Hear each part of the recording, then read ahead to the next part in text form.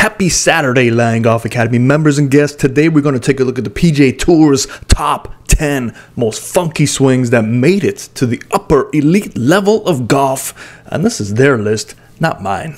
What is push for the truth of the golf swing? Here's a story of a coach named Tony who has seen so many shady swings. All of them had compensations, even those with kinks.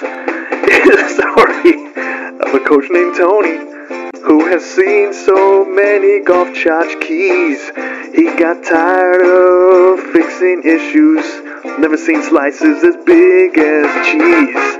Till the one day when he got so fed up with the state of the golf instruction hood. All these plastic crap around these students' shoulders did more damage than good. The shady bunch, the shady bunch. That's the way we became the shady bunch.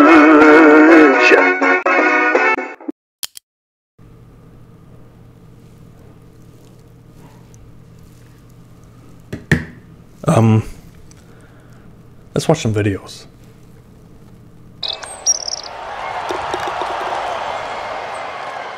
I don't know what that was about, but I looked at the back of the remote and it said Temu, so that could explain some things. But what does Bubba Watson, Paul Azinger, Arnold Palmer, Hubert Green, John Daly, Calvin Peete, Alan Doyle, Jim Thorpe, Lee Trevino, and Jim Furyk have in common? Well, they fall under the other variants in terms of golf swing fundamentals and their playing style. And so there isn't a comprehensive, definitive breakdown of all the swing styles in the PGA Tour past and present, but I can break them down into 4 general styles based on our observations and analysis over the years, and they are traditional classic swing, stack and tilt, modern athletic swing, and the other variants. These 10 individuals fall other variant category. Now, the traditional swings account for about 40 to 50% of current and past golfers. Many past legends like Jack Nicklaus, Ben Hogan exemplified the style. It is still widely used today by many players as well. Now, the stack and tilt peaked at about the 2000s. I can argue it started with the invention of steel clubs, but it adopts for about 5 to 10% at its height, but it has declined since. But there are some people out there that swear by stack and tilt. Now, the modern athletic swing is the current swing that we see on tour. Many players like Rory McIlroy, Dustin Johnson, they adopt a more athletic, dynamic style, and they focus on generating power through a combination of strength and technique, and it could account for about 30 to 40% of current players. Now, we fall into the other category, which is what this video is about. The other variants, they include variations like open-close stance, unique adaptations by individual players, and currently on tour, it's about 10 to 15%. Now, what does this all mean for you? Well, let's start breaking it down, because I hear so many people trying to copy swings, but you know, it comes down to your individual development. Now, everybody on screen here, you can tell that they have a completely different motion than each other, but they were able to reach the top of their elite level in the world at their time, some of them even claiming #1 world ranking. So with that all being said, what can we learn about this? It comes down to your grip alignment, set of posture. Not everybody's fundamentals are going to be different than each other's.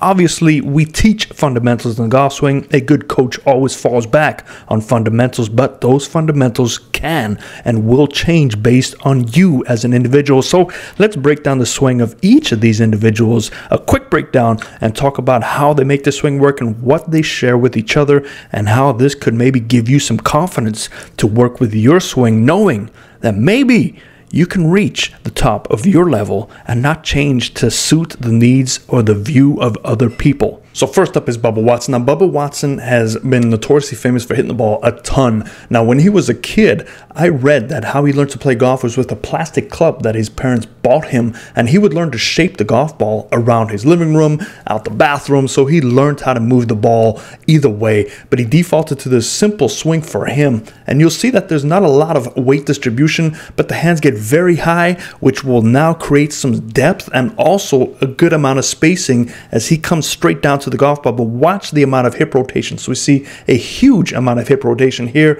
paired with a good shoulder rotation. And when you have this much torque going on in your golf swing, things will be a lot of fun, but you do need hands to be very high to make this happen. And as a result, we see that the hands are forming that nice triangle, but they're out in front of his chest. They don't fall back in no man's land where he has to get some timing involved. So what we'll see is as he comes on down through, look at the amount of rotation his hips are able to square up. You see the weighting is on his toes because upright players typically play on their toes because of the amount of spacing that they do have with their upper body. And as he strikes a golf ball, we see that immense amount of tilting, and also the hands still remain in front of the chest. Now remember, if I were to take his swing and teach him different fundamentals, he would not be able to get in those positions. And we see it's a very unusual finish because the weighting is off, the foot is moved completely off of his alignment, which basically shows you this is more of a long drive swing. Now Paul Azinger had a unusual swing. It wasn't as unusual as we have seen, but what we will take a look at is the plane work that he establishes and how it is different than modern day planes. And we see there's the back brace line. We draw a quick little spine angle line, and we see the centeredness again. From the arches of the heels, most of these guys and girls on this level will fall right in that centeredness, and that is key because as long as you stay centered, you can start to get away with more. Your hands can move all over the place, but as long as you can stay centered and get your back brace line to stay the same. So we're going to be looking at this line throughout his golf swing. This is the key for anybody on tour. And you see at the top of your swing, we have a nice tucked right elbow. The problem with that is the left arm gets a little bit lower. It will also shallow out his shoulders, and when you shallow out your shoulders, some strange things can occur. So we see the shallowing occur of his shoulders, which will also shallow the hands and arms. So now he's falling in the plane line, but take a look at where the club is. The club is crossing the line based on where his arms are, but that's no problem for him because as long as he stays in that back brace line, look at this, he's maintaining his posture. So he's basically giving himself routine foundations, and what this will do is will allow the club to fall in the slot for him. He can just deliver that club right on plane. Let's erase some of these other lines and look at the new spine angle, and as long as you can do this, look at this, he hasn't changed anything. That is your key. If you are able to stay in your posture from start to finish, that is the goal. But you can only do that if you are centered in your setup. If he was toe heavy or heel heavy, he would not have the success he has. So you can get away with more as long as you are stable and ready to strike the golf ball. Now let's take a look at the great Arnold Palmer. Arnold Palmer was able to create a motion where it utilizes his great strength, his great forearm strength, but also the amount of rotation that he can accomplish right at impact. So you take a look at as he strikes that golf ball, we do have slightly open shoulders, we have very open hips. This is a good swing to try to emulate if you can have the flexibility. Now the key is flexibility, because at the top of his swing you can see in order for him to get his hips to close that much to the target, look at his left foot. It had to come up to alleviate the pressure for his left knee to buckle in and allow his hips to turn, which will also allow his shoulders to get a deeper turn. Now that is good if you can do that. Now the problem is most of us cannot do that because we don't play a lot. We're not naturally gifted. But the key as well is while you have all that turn is can you stay in that posture. So we see that his left shoulder is tilting perpendicular to his spine, and that is great. We don't see an increased tilt, we don't see a decreased tilt. So that is key, and as long as you stay in that back brace line, so here's his back brace line, we will see he's still able to stay on that back brace line and move according to his setup. Now the grips of all these gentlemen are probably all different. Now the grip is a big part because the grip plays a role on the body rotation. If you have a strong grip, you are forcing your body to do more of the work because your hands are out of it. If you have a weaker grip, your hands are more involved. So weaker grips, like Jim Furyk will see later on, he has typically a weaker grip than, let's say, Bubba Watson. And the reason is because he is a flailing arm player as well as keeping his body against that back brace line. Now Hubert Green, this is a very interesting swing. You can see it's very upright, but he is able to reroute that upright, and that's the key thing. So if we take a look again, the similarities between all these, and look at that amount of forward bend. That is an extreme amount of forward bend. Let's take a look at the arches of the heels. We can draw the arches of the heels straight up to the sky, and we can see that this one is heel based. Now heel based swings, we're going to see some compensatory motions. The hands initially hinge the club as he pulls his arms straight up to the sky. Not a swing that I would teach or I would focus on, but here's somebody that makes it work. And the key again is, let's draw this in green. We see that the shoulder tilt is perpendicular to his spine. Now this is a very hard thing to do, and if you don't believe me, give it a try. You might hurt yourself though, so there's no insurance policies here, so don't come at me with some claim, but most of us cannot do this, and that puts a lot of pressure, so you have to be a certain build. Now if you take a look, because he has to stay more down, his arm position cannot go as far back because he's locked his body, but that doesn't matter to him because he reroutes that immediately. Now this rerouting action, you can see the club falls down, and we take a look at the frame, couple frames before, we can see where it was and where it is. So this is a huge amount of rerouting, but it had to occur because of his very steep spine angle. Now when you have a very steep spine angle, you are going to swing down a lot more than most, so this rerouting will also help compensate that. As he drops it in the slot, we can see he strikes the golf ball, and we see a lot of whipping around with his lower body. His hips are opening up, but his shoulders are still square to the target, which is key. And as he comes on through a low exit path with his hands, and he comes on up, and let's back up to right at impact. What do you notice again is we are still in his initial spine angle. He's against that brace line. So as long as you can get a swing where you can remain in your spine angle at impact, your odds of success jump through the roof.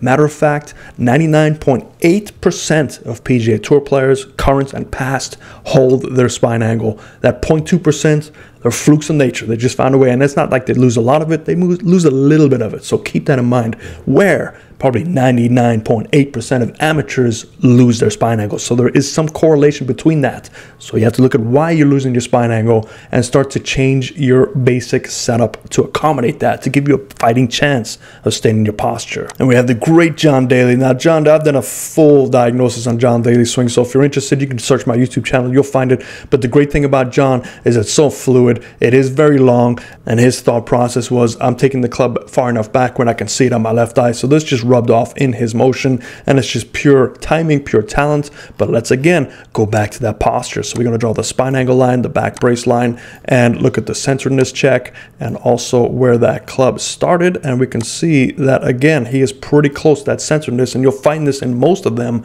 But take a look at this at impact. What do you notice again? Still in that spine angle, still in that posture, moving the weight correctly. Now obviously he's moving it correctly because his plane work is also effective. It is staying on plane. It's probably one of the truer swings in this series to stay on plane, but he's still kind of unique because of that long golf swing with the arms. Now he does get that because of a lot of turn, but anytime you add arm motion to your turn, you involve timing, which is why his swing looks very fluid and smooth. It's not herky-jerky because he's relying on cracking that whip with his arms. Calvin Peete. Now Calvin Peete has another unique swing. I noticed that a lot of these unique swings are picking up the club, but think about why. When these people were children, when they started playing this game, they probably played with very heavy clubs. We didn't have US kids growing up. We didn't have AJGA with the specialized equipment for kids. We just got mom and dad's cut down clubs that were probably very heavy. So a lot of these older school players had first moves where they pick up the club because that's all they can do as a kid,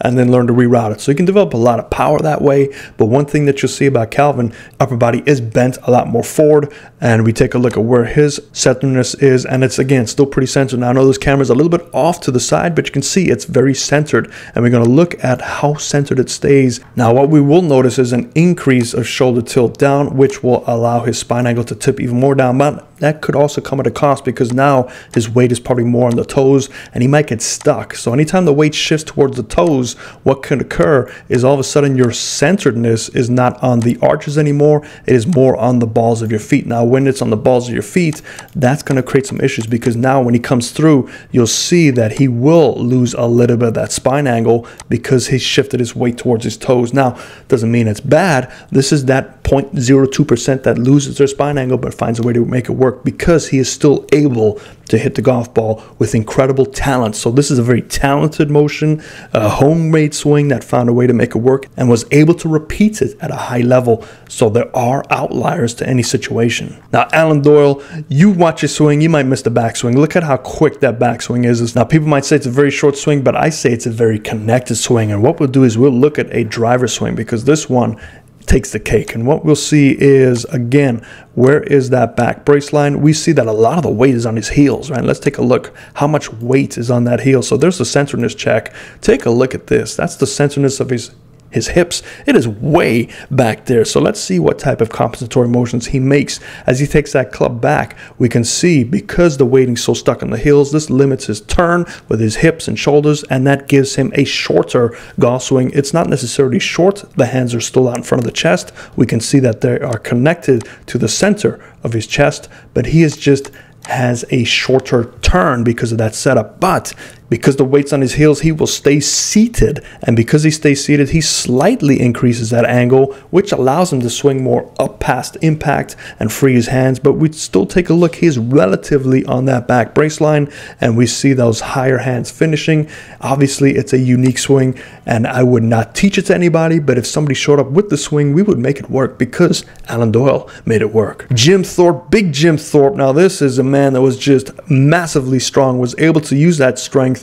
But look at that reroute action. I mean, there's no way that I would see this swing and say that man's on tour. But guess what? He was on tour, and he was pretty successful at it. But there's a huge compensatory motion, and we take a look at the setup. And this setup is unique because it is actually a pretty good setup for how you think the swing's going to look. Usually with a swing like that, we might think, man, this setup's got to be obscure. But we don't see that much. We see the arches of the heels. They're a little bit off of each other, but there's kind of split the middle. They're kind of supporting that centeredness. But when we take a look at the motion, we're going to draw a back brace line. Let's see what happens with his arms. His arms get nice and low. Now we come on up. So this could be a lack of mobility. This could be the way he got more turn. So he sacrificed position for turn. Now when he sacrificed position and turn, for him, he's going to start to stand up taller. When you stand up taller, your shoulders level out to that height, and then that brings your arms lower, because that's just how your body works. So now he might have to reroute it, but let's take a look. So from here, he's going to have that drop in the slot like really good players do, but because he stood up, his slot's going to be much lower. So all of a sudden, his club is below the plane line. That looks like death, but look at what he does here. He hangs back and increases the tilt to push his hands ahead, and that's what gives him this funky swing where you see the increase of shoulder tilt immensely down, and then he comes on up. So another great player that was able to utilize his fundamentals, not other fundamentals. So be careful what fundamentals you work with. And Lee Trevino. Lee is probably the prettiest swing out of all of these, but it is unique, and I've done a full diagnosis on Lee as well. So if you want to look that up, it's on the YouTube channel. But the thing that Lee does phenomenally, and I covered it in the video, is the amount of tilt down at impact. So we take a look at the height of his shoulders. Watch how much down he goes, and at impact we have a huge amount of tilt, but the hands are always ahead of that tilt, maintaining his posture. He actually increases his spine angle at impact. He crunches down, and that back brace line, he actually gets past or beyond that back brace line by almost half a body width. So that is what makes his swing very unique, and it is a timeless swing. Again, it's not one I would emulate, but he has an unusual grip as well to compensate that motion. So your grip has to work in compensation with your body. So don't change your grip unless you change your body, and vice versa. Don't change your body unless you change your grip. And finally, the man of the hour, and I think I've also done one on Jim Furyk, so if you have a moment, check that out. But we can see where his centeredness is, and it's decent. It's a little bit on his heels, and we can see the toes sticking up in the sky, but this is a great move as well, because once he reaches that halfway point, his centeredness, watch the hands. The hands go straight up from that centeredness, so he feels where his center is, and he comes on up. Now, because it was heel-based, you can see that slight lower body lunge into the golf ball, and when the knees are centered to each other, pointed at the target, we're going to see where the hip joint has found that center. So this is why it's very important to set up correctly. But if you don't set up correctly, doesn't mean your swing's over. You can luck out and develop the motions around that. So just because it doesn't look right doesn't mean it is wrong. So be very careful when you start going down this YouTube rabbit hole, because if somebody were to change Jim Furyk's swing when he was a kid or during his development as a teenager or early 20s, we might never have heard of Jim Furyk. So bottom line, when you are working with your swing, make sure you're working with a reputable coach that understands cause and effect, that understands that principles are needed in a golf swing, but not all principles are equal. Not all fundamentals are equal. Yes, they play a huge part, and yes, we teach a static fundamental and we work off of it. But I hope that does help free you up in your search for your swing correction. Don't go at this alone. I've corrected so many swings. I should actually thank YouTube for keeping golf instructors in business, because we get a lot of students that fall down the YouTube rabbit hole and just completely ruin their motions, and they need to come to a doctor for us to fix it. So hope that helps you. Don't forget tomorrow's Red Light Live series, where we go and diagnose your submissions, and we got a few of them up ready for you tomorrow, 8 o'clock Pacific Standard Time. And also our 4,000 subscriber giveaway. We're about 300 people away. So if you do like this, hit that like, share, subscribe. Help us get to that 4K, because we're going to do a golf outing. We're going to invite 8 of you to come on out, play some golf, have some fun, and make fun of each other's swings. Nah, that's not that good. But hope that helps you. See you next time. Fairways and greens.